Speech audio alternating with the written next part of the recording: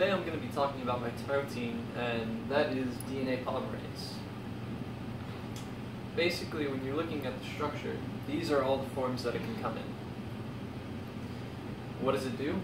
Well, the main function of DNA polymerase is to make DNA from nucleotides.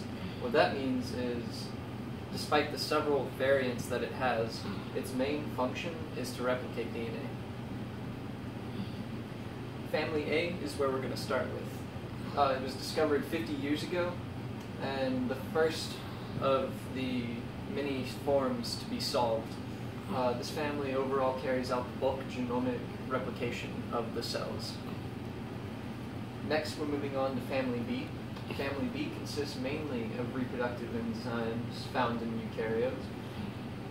It's made from very long multi-subunit enzymes.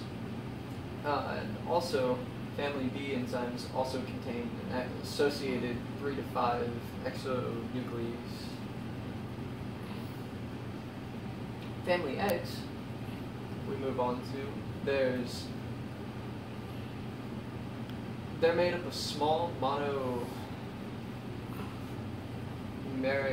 polymerases, participate in filling short gaps in DNA repair.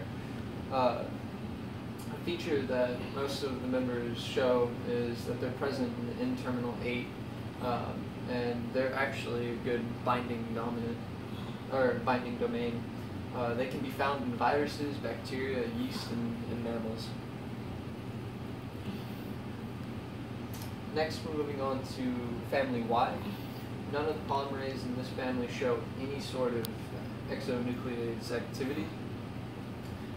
They have a loose DNA binding pocket for nascent base pair, and because of this, these enzymes are actually able to accommodate distorted DNA structures in their active sites.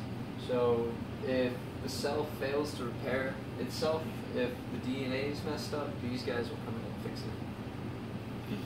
And that is DNA polymerase, and it's basically a protein that helps your body function, and it is what keeps us alive.